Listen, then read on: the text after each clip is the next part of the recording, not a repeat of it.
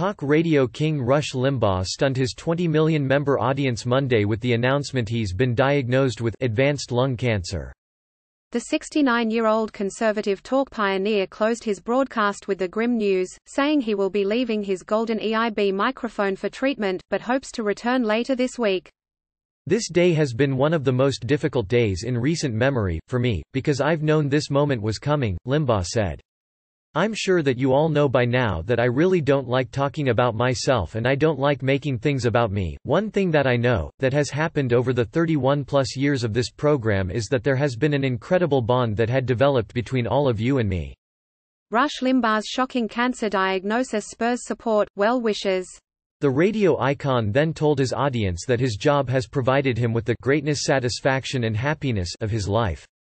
So, I have to tell you something today that I wish I didn't have to tell you.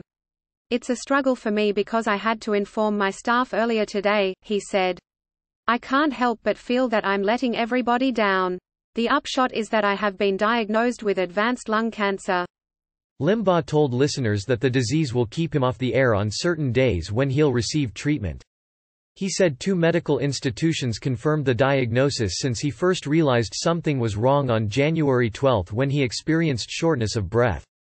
I thought about not telling anybody, he said. It is what it is. You know me, I'm the mayor of Rialville. This has happened and my intention is to come here every day I can, and do this program as normally and competently and expertly as I do each and every day because that is the source of my greatest satisfaction professionally, personally.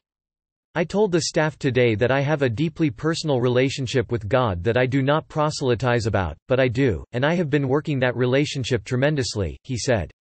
I am, at the moment, experiencing 0 symptoms. Limbaugh said he will undergo further testing and plan to push ahead and keep everything as normal as he could. I felt that I had to tell you because that's the kind of relationship that I feel like I have with those of you in this audience, he said. Over the years, a lot of people have been very nice, telling me how much this program has meant to them, but, whatever that is, it pales in comparison to what you all have meant to me. The radio veteran, widely considered one of the most powerful voices in conservative media, said he can't describe the feeling but he's aware his audience understood him. The rest of the world may not, Limbaugh said. But, I know that you do. Rush Limbaugh, Dems want to pretend Trump abused power and sweep Carter Page revelation under the rug.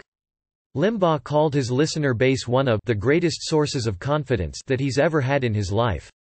I hope I will be talking about this as little as necessary in the coming days, but we've got a great bunch of doctors, a great team assembled, we're at full speed ahead on this, Limbaugh said. It's just now a matter of implementing what we are going to be told later this week. He said he hopes to be back on Thursday. If not, it'll be as soon as I can, Limbaugh said. Every day I'm not here, I'll be thinking of you and missing you. Limbaugh's name began trending on social media within minutes of his shocking announcement as countless users offered thoughts and prayers. The Rush Limbaugh Show has reached up to 27 million people per week on more than 600 stations, according to his website. Fox News' Sean Hannity responded on his own radio show, I don't think talk radio would ever be anything like it is, or I'd be here, if it wasn't for all that Rush has done.